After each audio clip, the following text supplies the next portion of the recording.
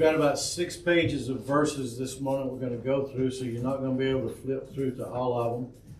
But I've got a couple of points I want to make this morning. And I'm going to read a whole lot of verses to illustrate those points. But I was asking God this past week what He would have me share, and you know I don't usually do seasonal messages, and I was going over all kinds of different notes and all kinds of different sermons and sermon ideas and things, and I was sitting there at my desk and I was thinking about, I don't even know what brought it up, but something brought up the thought of visiting a king. And I was sitting there thinking about it, and I thought, you know, Jesus is the only king we can really freely access. You know, all of the kings of the world, you either have to have a special invitation. Even our president and dignitaries of our different countries, you know, you can't just walk into the Oval Office or walk into the White House or any of those things. And in the other countries that still have kings and queens and things like that, you can't just walk in and demand an audience with them. But you know, King Jesus, we can. Amen. And in Matthew chapter 2, verse number 2, we'll start at verse number 1, but 2 is where I want us to. And I guess this may be where the idea came from, the thought came from, and then God just kind of brought it together in a whole bunch of different verses, and so I just began jotting them down, and it got to be more than I wanted to jot down, so I started copying and pasting them, and just going over different verses and stuff, and it was kind of, and I didn't get nearly all of them, but it was kind of amazing how many times God or Jesus or whatever was referred to as the king or the kingdom or the King of Kings or whatever. And Jill was talking about earlier about the angelic host that announced his birth to the shepherds, and they were the low class of the day. But he said, unto us a Savior. And we think of a Savior probably as more highly represented than a king. But when the wise men, and we don't know how many it was, and we don't know what nationality they were, or even how long they've been traveling, like she said this morning, it's been estimated it was sometime between 2 and 3 years that they were actually traveling. If you see a nativity scene with the wise men and the shepherds, you know that they're not scriptural because they weren't there at the same time. The shepherds were invited to the stable. The wise men got there a couple of years later into the house where baby Jesus was there down in Nazareth. I think somebody said it out loud for me. And so there were 2 different occasions. But we see here in Matthew chapter 2, when the wise men got to Herod, it says, now when Jesus was born in Bethlehem of Judea in the days of Herod the king, behold, there came wise men from the east to Jerusalem, saying, where is he that is born, what? King of the Jews. King of the Jews. The king. Now, Herod was the king at the time. He was the physical king at the time. And so these guys are walking into his presence, and they've probably been, you know, allowed in, and they said to him, where is the one? Because if anybody knows where the next king's going to be, it ought to be the king, right? No. So they walk into his palace, and they say, you know, where is he that is born king of the... In other words, where is your successor? We heard, we've studied, we've followed the stars, we've been searching the scriptures for years and years and years, and I don't know how long these magi had been studying the stars. I don't know how long they had been studying astrology and astronomy, or whichever the word is right. But they had been studying for a long time, and they figured out that this particular star that they had seen was a star that was going to lead them to the king. And so we have here the identification of the wise men that have been studying for far longer than I ever have. And they have identified the place where the next king is going to be. Now, we say, well, Jesus was just a man. Well, the Bible calls him a little bit different. He said he is clothed in a robe dipped in blood, and his name is which is called the Word of God. And the armies of heaven, arrayed in fine linen, white and pure, were following him on white horses. And from his mouth came a sharp sword, which to strike down the nations. And he will rule them with a rod of iron. He will tread the winepress of the fury of the wrath of the God Almighty. And on his robe and on his thigh, he has a name written, King of Kings and Lord of Lords. That's over in Revelation. Jesus answered, I think this was in Matthew. I didn't write down the references. I was just thinking about different ones. And he said, my kingdom is not of this world. If my kingdom were of this world, my servants would have been fighting that I might not be delivered over to the Jews. But my kingdom is not from this world. And then Pilate said to him, so you're a king? And he answered, you said I'm a king. And for this purpose I was born, and for this purpose I've come into the world, to bear witness to the truth. Then another one, it says, for unto us a child is born, a son is given, the government shall be upon his shoulders, and his name shall be called Wonderful, Counselor, Mighty God, Everlasting Father, Prince of Peace. Of the increase of his government and of peace there will be no end, and on the throne of David over his kingdom. So we're beginning to identify that even the Old Testament scribes, Old Testament prophecies, New Testament scribes, New Testament prophecies, New Testament magi who had studied the book, they are all identifying him as king. Now, the Bible says in other places, it says, in the mouth of 2 or 3 witnesses, let everything be established. So you've got all of these different people, all of these different places that are identifying him as the king. If you go back to Daniel, I saw in the night visions, and behold, a cloud of heaven, there came like the Son of Man, and he came to the Ancient of Days, were presented before him, and to him was given dominion and glory and a kingdom. If you've got a kingdom, then that makes you a what? A king. All right? Then in Revelation again, they will make war on the Lamb, and the Lamb will conquer them, for he is the Lord of lords and King of kings. And those that are with him are the chosen and faithful. And it goes on, and there's numerous other verses that identify him as the king. And from Jesus Christ, the faithful witness, the firstborn of the dead, and the ruler of kings. And so that puts him even higher than a king. And so we've got the fact established that Jesus Christ is King of Kings. We've got the fact established in the mouth of 2 or 3 witnesses. Let everything be established. And so we have it pretty clearly defined that Jesus is a king. We have these wise guys, the magi, the wise men, however you want to identify them. They said, where is he that is born King of the Jews? Now, my title was, Jesus is the only king we can freely access. So we have an established fact, that Jesus is king. But we also have an established fact, according to the Word of God for the next 6 pages up here, that we have access to that king. We don't need special permission. We don't need special clothes. We don't need a special haircut. We don't need a special baptism. We don't need a special anointing. We don't need a special anything to come to Christ, the King. We can walk, the Bible says we can come boldly into the throne room. We had all of the kids were there yesterday. All of the grandkids were there yesterday. All the son-in-laws were there yesterday. And every single one of them came over to the house. They walked up to the front door. They opened the front door. I could have been sitting in there in my underwear eating Cheetos. But they just opened up the front door, walked right into my house, went straight to the refrigerator, opened up the refrigerator, went to the stove, went to the pantry, went to the garage, got my Mountain Dews. Some of them even got some of my M&M's. They walked in my house just like they belonged there. They walked in my house. They come boldly, just bouncing into my house. Some of them running in and out. Some of them going in my refrigerator, getting my Diet Mountain Dew, going in my cabinet, eating my oatmeal, getting whatever. They act like they had rights to be in my house. Why? Why? Because your grandpa. Because we're family. We're family. Yeah. Jesus said we're family. He may be a king, but we're family. And he said, you come boldly into my house. He said, you come boldly into my throne. He said, ask. He said, you have not because you ask not. Ty is pretty respectful. He said, Papa, can I steal that Mountain Dew?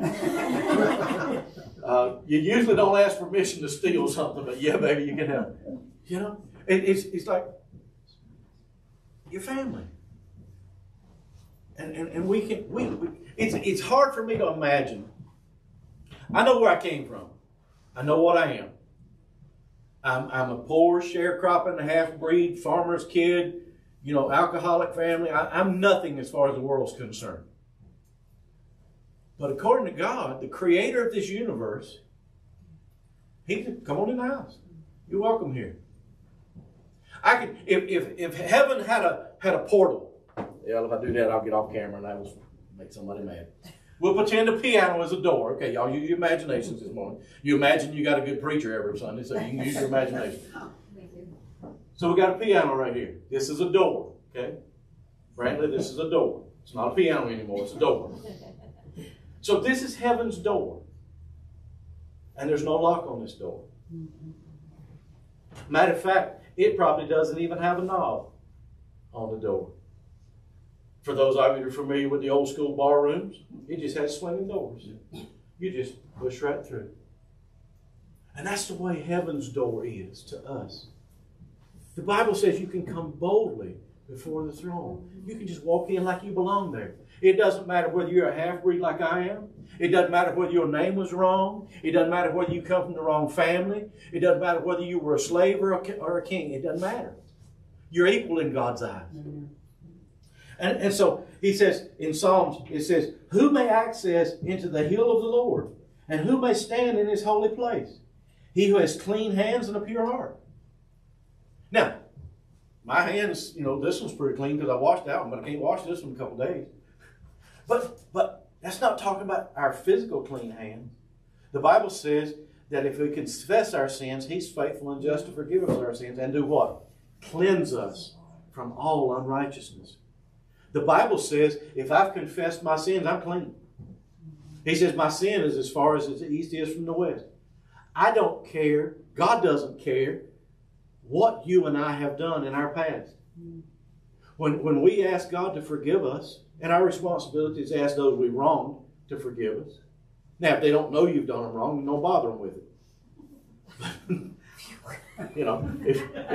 If Amy has a bad thought towards me, and I don't know she has a bad thought towards me, she don't have to tell me, hey, preacher, I called you a nerdy name, and I apologize for it. She didn't call it to me to my face. So don't worry about it. Just, God, I shouldn't have done that. And God says, okay, fine, it's done. Don't do it no more. Because that's what he told the lady who was caught in adultery, remember? Neither do I condemn you, but go and sin no more. In other words, don't screw up anymore. And so he says, who can come in? He says, anybody's got clean hands and pure heart. Isaiah says, open the gates that the righteous nation may enter. Just fling them open. The righteous nation, not the individual picked out few. The righteous nation. Anybody, everybody can come. Revelation says, whosoever will, let him come. If you want to go to heaven, all you got to do is work it out with God. He's the man. You ain't got to work it out with me. Because some of you I wouldn't let in. Because heaven ain't going to be heaven if you and me both are there. Because there are going to be problems. The kids were talking about yesterday. They were going to cremate me and Rose, and they're going to mix our ashes together. I said, you mean I got to spend all eternity with her? Which will be a pleasure, by the way, for those of you on the internet that think I don't love my wife. Jeez. Jesus said, I am the way, the truth, and the life. No man comes to the Father except through me. Romans says, through whom we also have obtained our introduction by faith into this grace in which we stand, we can exalt in the hope and the glory of God. One of my favorite ones is a question. It says, for what great nation is there that has a God so near to it as the Lord our God, whenever we call on him? Pharaoh asked a similar question when I think it was the children of Israel. He said, who is this God? And he went, and God proceeded to show him who this God was. But we have access to this God. We can come freely into this king's throne room. We don't have to have. If I go to Melvin's house, which I probably ain't. I'm not one of them pastors that visits the congregation all the time. You want to see me come to church. But if I go to Melvin's house, I'm going to walk up. I don't even know where he lives. We were riding through Dunmore the other day, and Rose says, "You know where Melvin and T lives?" No, they ain't never invited me to their house. I don't know where it is. But if I were to go, he don't need to invite me nowhere. If your house is on fire, I'll come help you put it out. But it's all right. But if I were to go to their house, and Melvin's not a king, right? Ain't Melvin's not a king, is he? He ain't even close, is he? But if I were to go to their house, I would walk up. If they got a sidewalk, do you got a sidewalk? Pathway. You got a path. That's good enough for me. That's what I'm used to. But I would walk up to the door, whichever door they choose for to go in. Y'all use front door, back door, side door? You use front door? I would go up there, and the first thing I would do, and what am I doing? I'm asking permission to come into your house. I'm asking to speak to the owner of the house. I'm asking, well, maybe I better ask to you. I'm asking permission to access the premises, to access your presence.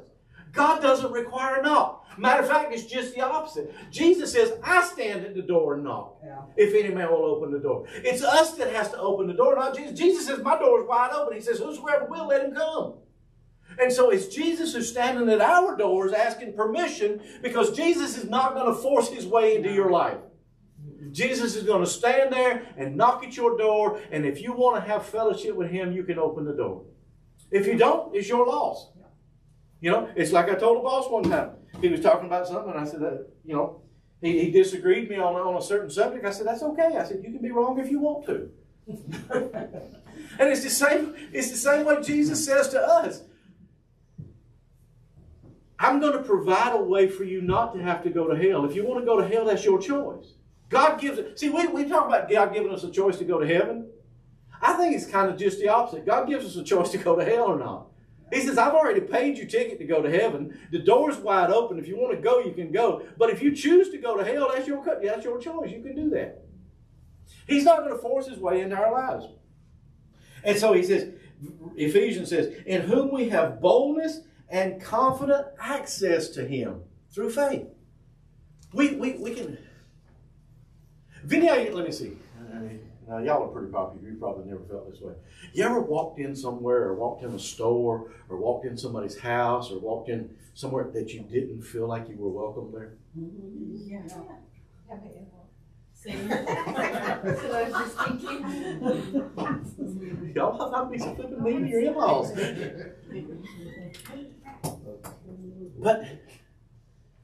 But he says, we can have. How many of you grew up poor like I did? None of y'all grew up poor like I did. You lying? Y'all might have had, just P-O-O-R.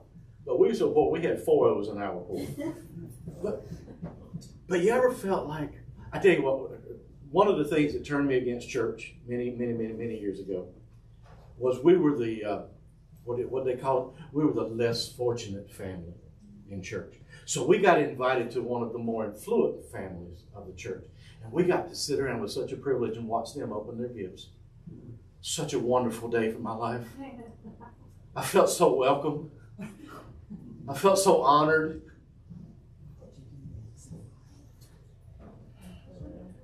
And so I felt very out of place. I felt out of place when I was trying out for basketball and I didn't have the right kind of shoes.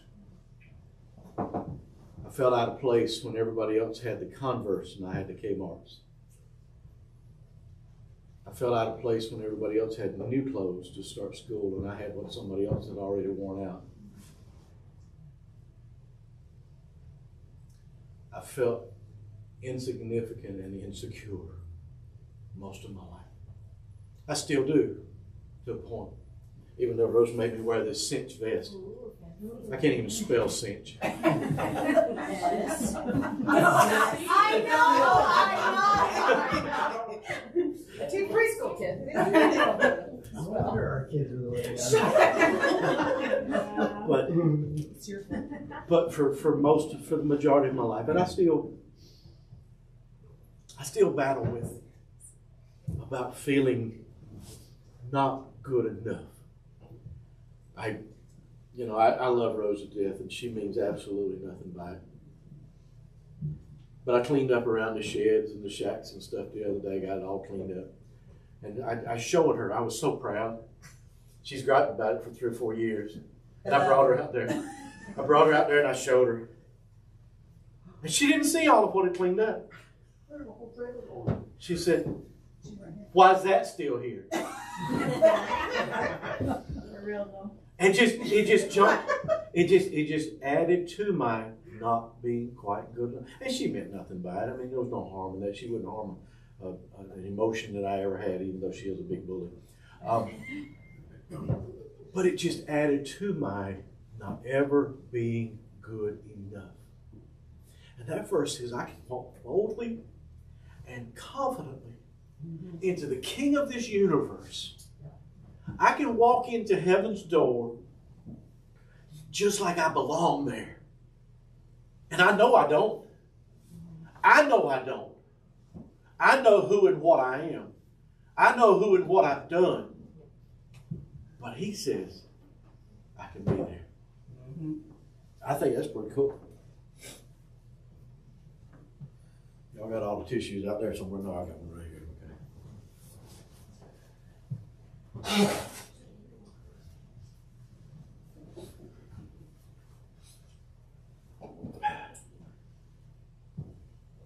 Hebrews says, therefore let us draw near with confidence to the throne of grace, so that we may receive mercy and grace in a time of need. How many of you spiritually this week have felt like you had a need that only God could take care of? What did he say? That we can find mercy and grace and help in a time of need.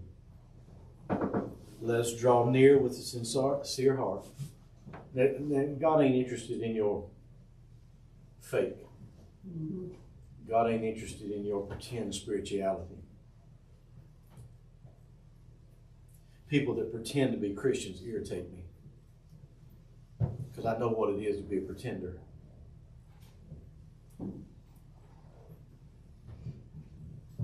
Excuse me. Ephesians 3:12. You might want to just write that one down. In whom we have boldness and confident access through faith in him. Now we exercise our faith to have that confidence. But where do we get the faith from? He says to every man is given a measure of faith. So the only faith I have to trust him, he gave it to me. Yeah. So everything that I need to trust him, he gave to me. It's not something I have to come up with on my own. He already gave me enough faith to trust him. Now I have to exercise that faith. It's just like all these massive muscles I've toted around, hidden under my cinch vest. I have to exercise them to be able to keep them.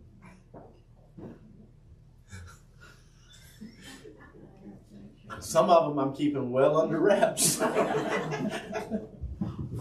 Me too. Surely goodness and loving kindness will follow me all the days of my life, and I will dwell in the house of the Lord forever. Not just visit. Not just come check in. I get to dwell there. I get to live there. Isaiah says, listen, and I'll make an everlasting covenant with you. A promise between God and me. I might unintentionally break a promise to you. God never has and never will. James says, draw near to God and he'll draw nigh to you.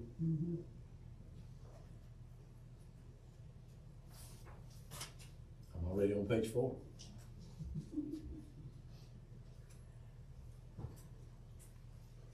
Psalm says, how blessed is the one you choose to bring near to you, to dwell in your courts, and you'll be satisfied with the goodness of your house, your holy temple. How blessed is the one that God chooses to let us in. Hebrews 10 says, Brethren, since we have confidence to enter into the holy place by the blood of Jesus, a new and living way, which he has inaugurated for us through the veil. Y'all remember when Jesus was crucified and the veil was ripped in two? It was ripped from the top to the bottom. That shows God ripped it in two. See, because remember the Old Testament tabernacle? You got the outer court, the inner court, and the Holy of Holies. And only certain people at certain times could go into the Holy of Holies. And it was separated by a big old veil. And God said, no, Jesus has paid for all of that. We're done with that. The veil's done. We're going to rip it down, and anybody and everybody can come in. That's right. I think that's pretty cool. Anybody in here know what a sharecropper is? A sharecropper is somebody, that's how I was raised. It's the people on the farm, and you get to live there, and you get to work on their farm, and then you get a part of what you make for them. It's kind of like what Tanner does. Tanner works for a ranch, and the ranch provides the house, and they provide, you got a vehicle or no?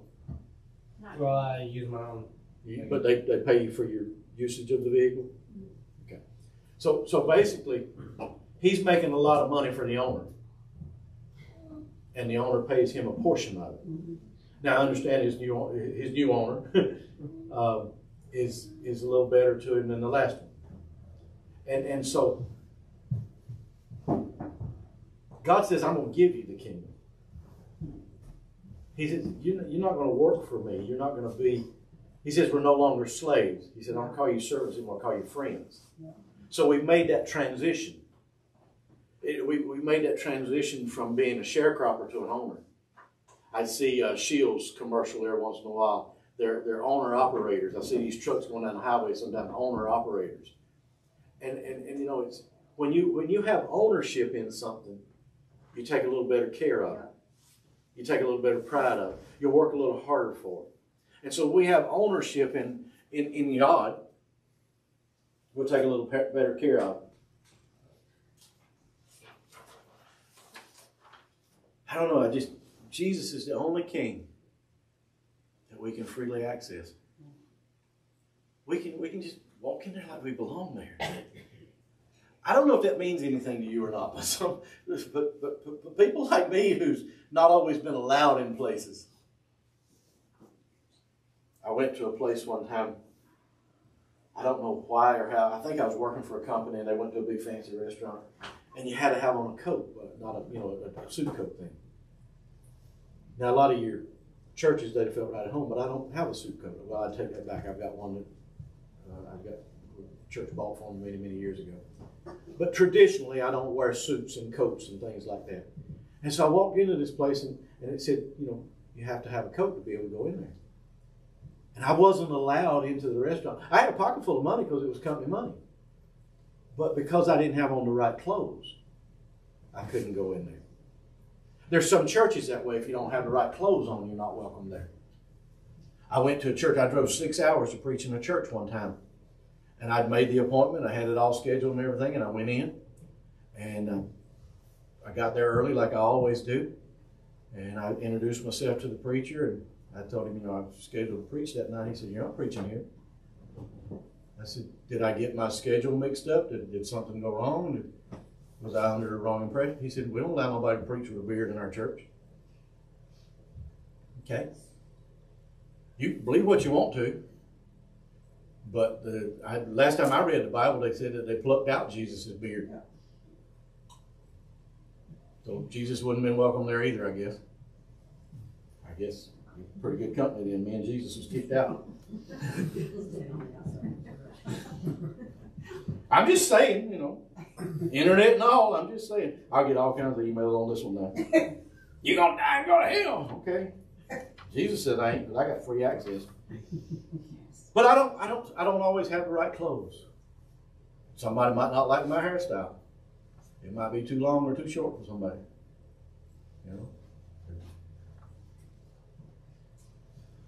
You surely gonna die and go to hell. All that long hair. You keep your long hair, baby. It looks good. Thank you.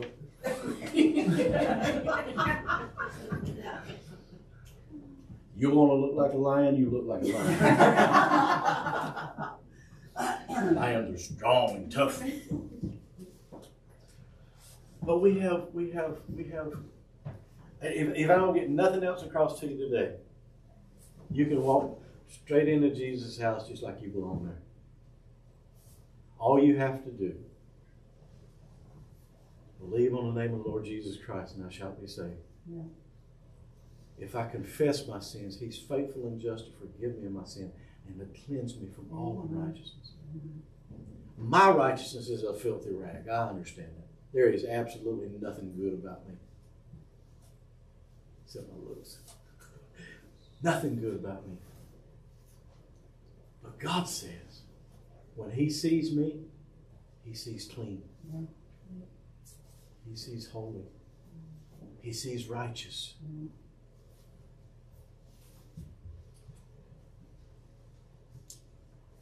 And not only that, but through Him we have access in one Spirit to the Father. We can all go in together. Or we can go in one at a time.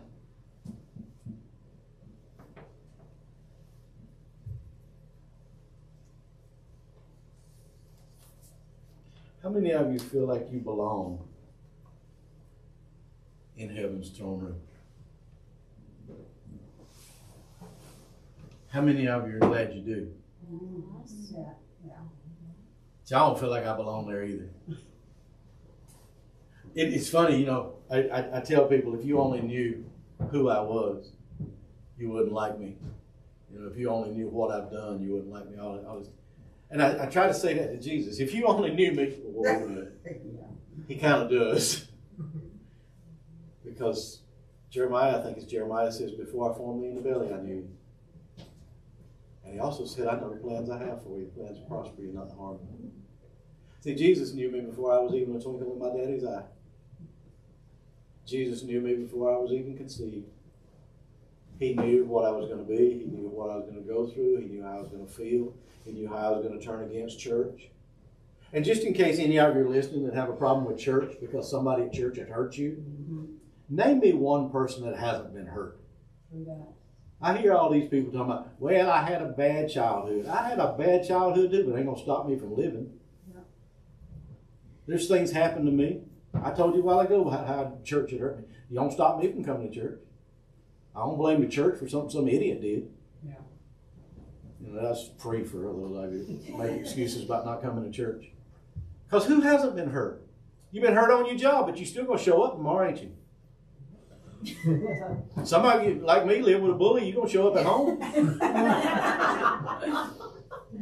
You know, some of your kids have hurt your parents. They didn't throw you out. Some of your parents have hurt your kids. I agree, when they get a certain age, chunk them. I paid rent from the time I was 14. I understand completely. But God says, come on in. Matter of fact, He don't even have to say come on in. He's already given us an open invitation. Matter of fact, a lot of times somebody ring the doorbell or whatever. Kevin comes over sometime, he'll ring the doorbell. Door's open. I don't know whether it's Kevin or not. I just holler, door's open. Because if it ain't Kevin, somebody got problems. But God says, just the door is open. And I say to you this morning, God's door is open. If you've never trusted Him with your life, the door's open. If you've never given God your soul, God, the door's open. All of you that labor and are heavy laden, come in and I'll give you rest. You got problems in your life? Give them to God. He says He'll bear our burdens. He says, my yoke is easy, my burden's light. Give it to Him. Quit toting it around. It's like I was telling you a few weeks ago about staying up all night. God says He never sleeps nor slumbers. If He don't stay awake, there ain't no need for me to do it. Now, I was back up again at 5 o'clock this morning, but it won't because my hand was throbbing.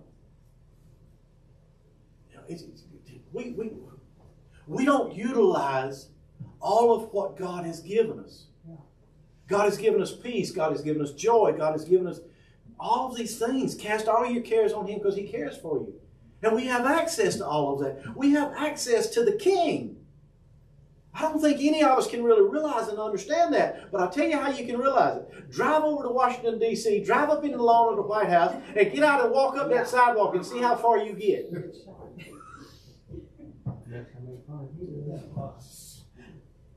You know, but God says, you walk straight up to heaven's door, you push the door open, you walk in, come boldly before the throne room, and when you get in there, you can ask anything you want to. And He has the opportunity to say, no, not right now. Yep, it's on the way. I'll take care of that. Because He says, not my will be done, but His. No. And I'll be frank with you. Sometimes that's the hardest prayer you'll ever pray. Yeah. It's for God's will to be done instead of mine and yours. Because we like to pray in multiple choice. God, you can answer it with A, B, C, or D. We don't give God the option of E and F. But a lot of times God says, none of your above. Yeah. I'll take care of it my way. Yeah. And you know what? I found out in my short life that whether I understand it or not, God's way is always better in the long run. Sometimes it hurts. Sometimes we have to go through hell and back again. But it's always the right way. As in my life, sometimes God uses a tragedy to bring us to the place where we need to be. God uses something that's not so pleasant. Something that may even hurt to bring us back to where we're supposed to be. Because I didn't feel like I belonged anywhere. And with my attitude, I didn't care.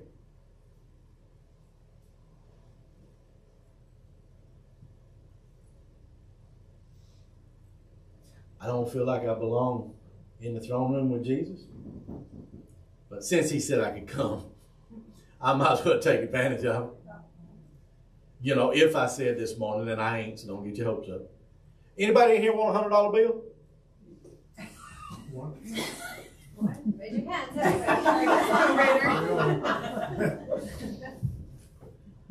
Jesus said, any of you burdened? Any of you heavy laden? Any of you worried? Any of you scared? Any of you confused? Any of you anxious? Any of you heartbroken? He said, come on in the house.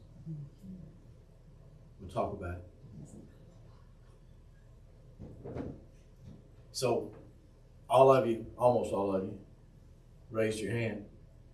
Want that $100 bill?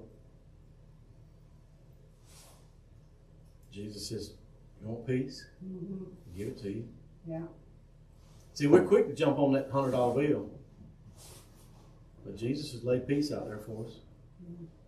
He's laid comfort out there for us. He's laid understanding, wisdom, all of the things that He said.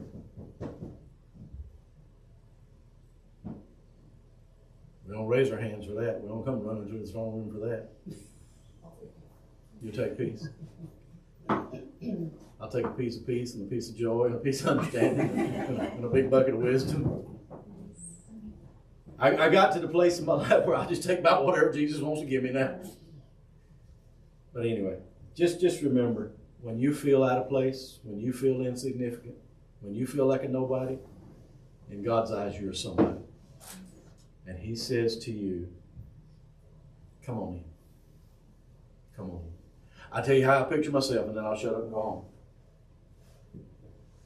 He says I can come boldly into the throne room. But more often than not, I go crawling into the edge of the throne room and I ease up to His lap where He's sitting on His throne and I lay my head down on His knee. And a lot of times I can almost feel His hand just, it's okay. It's okay. I got it. Yeah. Got it. You stay here just as long as you need to. But when you realize I got it, get your butt up and get on back to work. Heavenly Father, we thank You so much for Your word. God, we do ask that You would help us to understand